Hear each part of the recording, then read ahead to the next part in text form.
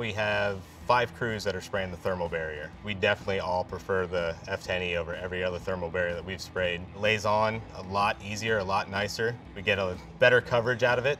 We end up not having failed inspections. It varied with some inspectors, but the majority of them, they wanted to see the foam completely covered. If they saw any foam whatsoever, we were having to do a callback on it. Since we've started using the F10E, we have, again, just had 0 callbacks. It just covers the foam so well on the first pass and the first trip. It covers everything, every little nook and cranny covered.